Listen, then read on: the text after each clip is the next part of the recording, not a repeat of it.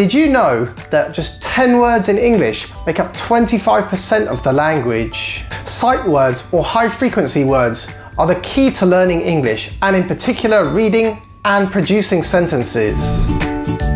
The most common words are the, be, to, a, and, of, in, that, have, and I. High frequency words are great to teach children who know some verbs and nouns and who know how to construct words using phonics blending.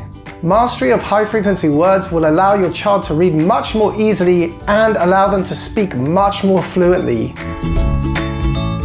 Hi, I'm Mr. Charles and I've been teaching English and in particular spoken fluency for around 10 years. On my channel, Mr. Charles's Classroom, you can find lots of ideas on how to help your child become more fluent at English.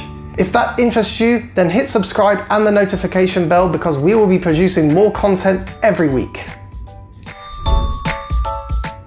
In this video, I'll tell you some strategies that you can use to teach high frequency words to your child. The goal of the activities is that your child can read each of the words at sight, that's within about 2 seconds of seeing it, and that they know when and how to use each of the words confidently. So here are some strategies that you can use. I will group them in 3 categories: recognizing, writing, and using. And remember that these ideas are just guidelines that you can adapt to your situation. The first activity is to get the sight word that you're working with, for example the, on a big piece of paper. Get it quite big, like this kind of size, and get your child to read it, spell it, then put the word in amongst some other random words and get your child to pick out the correct word. Play this activity a couple of times. Great. I've got 4 words here. I'm going to jumble them up. Jumble, jumble, jumble, jumble, jumble. Hold on, I'm still jumbling. Okay. Where's the word the? Can you point to it? Next, get a short story or a couple of pages from a book and get your child to count how many times the sight word that you are working with is in that section. For example, with the, get them to count how many times they see the word the. Next, read the same piece of text out loud to your child, apart from the sight words that you are working on. Tell your child that they should jump in and shout out the sight words every time it's about to come up. Encourage them to get the timing exactly right, so that there's no gaps in the flow of the story.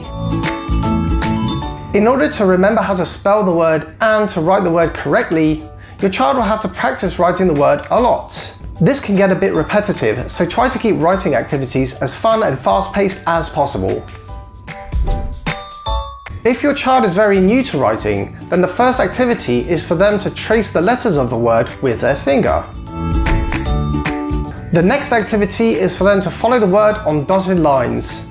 I don't recommend doing this too many times, but for a very inexperienced writer, this is a good way to start, and it builds the memory of the shape of the word in their mind. For more confident writers, write the word above, for example the, and then get them to copy underneath using guidelines.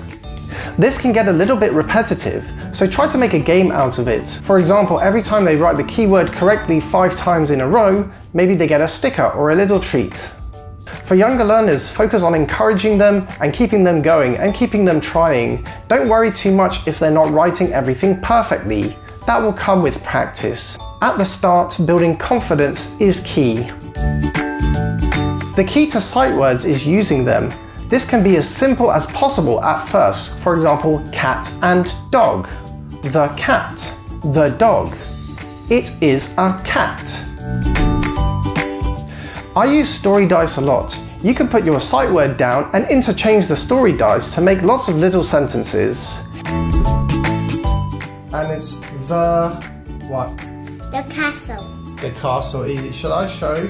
Let me show the castle. If you don't have any story dice, you can get some simple pictures and just put them down and put them next to the sight words. For example, you can put a picture of a cat and then the word the. And then you can change the cat to a picture of a dog. The cat, the dog. It's as simple as that. The owl.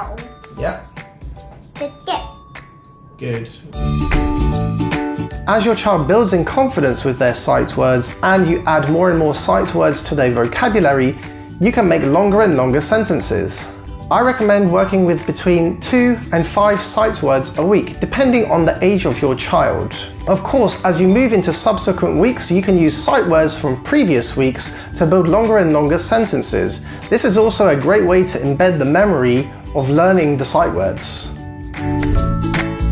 When you're working on particular sight words in a week, you can encourage your child to keep their eye out to look for those words in their environment. Maybe on road signs, on menus, on the adverts on the side of buses, anywhere.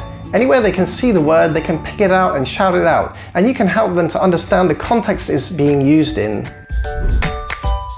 I hope these ideas have been useful. Please let us know in the comments how you got on and how you adapted them to your situation. See you next time!